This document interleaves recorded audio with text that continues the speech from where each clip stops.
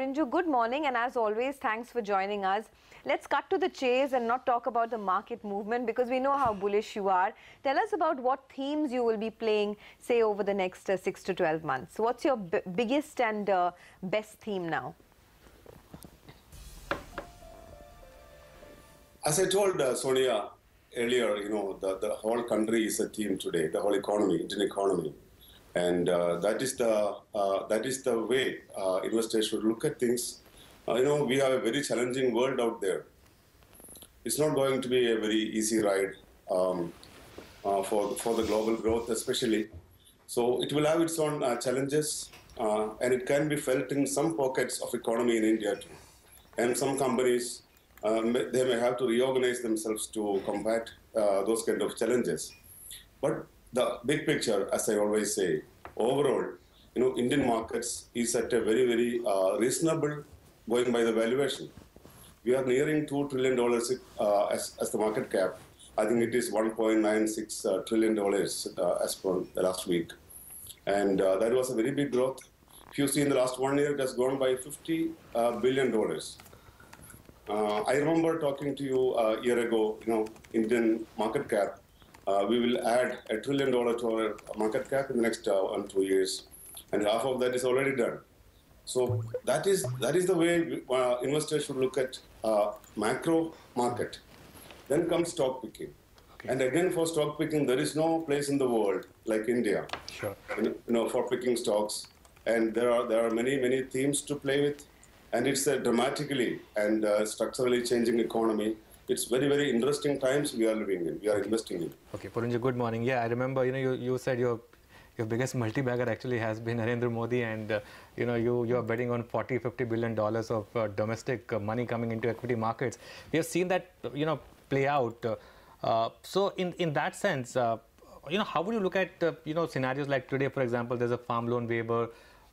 There are issues. It could be good for the market, but overall, maybe not good from economy point of view. How do you take these kind of speed bumps then? Yeah, now farm loan waiver is a major point of discussion in the last couple of days.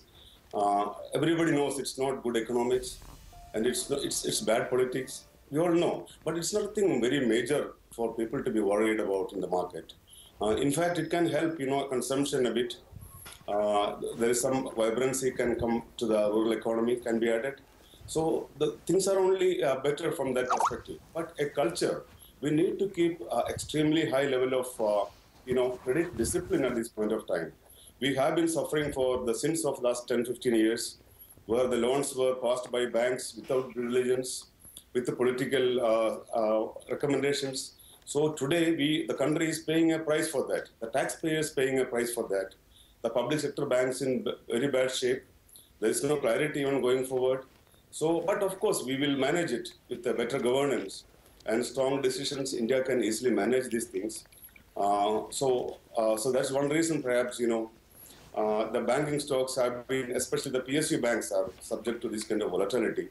I would say there is no clarity for that. Anyway, the farm loan waiver, I think, need not take it seriously, but we should make sure, the country should make sure that a culture of credit and financial indiscipline is not created like the UPA regime. It's very important. We are at an inflection point. We have to take special care for that. Okay. Morning, Porinju. Always good to have you with us. But where would you therefore spread your bets? To say that India is my theme is a hold-all statement. Can you drill it down? Would you like FMCG, brand-related kind of companies? I believe you're backing that theme a lot these days. Yeah, thank you. Good morning, Lata. Even Sonia has been in a hurry to get some stock names. I was talking about a theme which, I think of late nobody much talks about. The brands in India, the brands among the listed companies. There was a time in the 90s, like people like Chandrakant Sampath, among the big value investors, even Radhakrishnan Damani and all, they used to talk about brands, and some of them really paid off. The stocks like Titan, and we had many companies. Asian Paints, was the brand.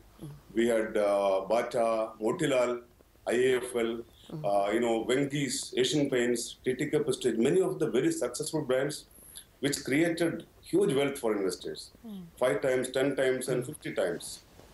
So now there are many brands. I can see below them, hundreds of brands which are struggling today for various reasons.